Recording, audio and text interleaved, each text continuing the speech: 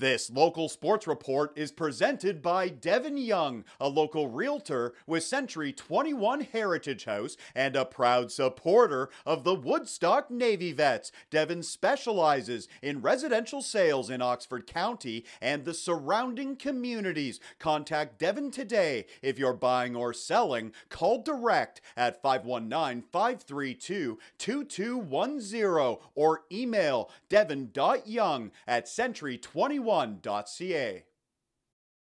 The Woodstock Navy Vets continuing a busy stretch, playing their third game in 5 days. They were on home ice Tuesday night, battling the Hespeler Shamrocks, and it's a good start for the home side. Just over 3 minutes in, West Dobbin chasing down the loose puck. West Dobbin opens the scoring. Woodstock would jump out to an early 2-0 lead. The Shamrocks now looking to strike. The puck goes off the boards to Matthew Diebold, and it's Matthew Hayward getting the goal. That's number 7 for Hayward, and the Shamrocks are on the board. Then it's a good opportunity for Ian Jeffros. He charges in. Keegan Brett is there for the save. He stops Jeffros, and it stays 2-1 Navy Vets. Later, Woodstock defenseman Ty Durston hits Brendan Smith into the boards. Brett Harton doesn't like it, and we've got ourselves a little tussle. Harton and Durston getting into it. Both players would get 5 minutes for fighting.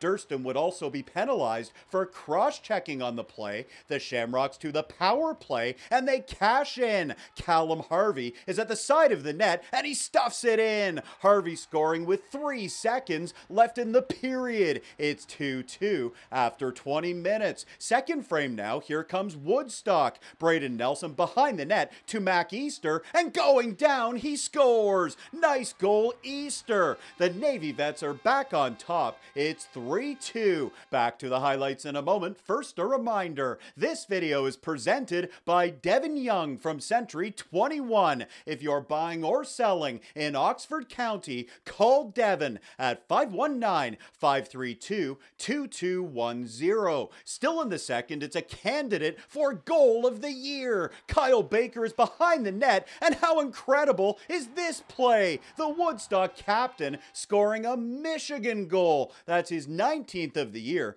Baker makes it 4-2, and before the period is over, Woodstock strikes again. Loose puck in front. Nolan Brett pokes it home. Woodstock is up by 3. It's 5-2 as we move to the third. The Shamrocks with a 2-on-0. Kyle Wagner over to Brendan Smith, and he puts it in. Smith scoring his 4th. Back the other way, Eric Tuori rips it from the point. Dayton Lilac buries the rebound. The Navy Vets in control with a 4-goal advantage, and they would end up scoring 5 times in the final period. Sam Barry in front puts home his 4th marker of the year. Woodstock wins big on home ice. They take it by a final score of 10-3 over the Shamrocks. After the game, everyone buzzing about Kyle Baker's beauty goal in the second period.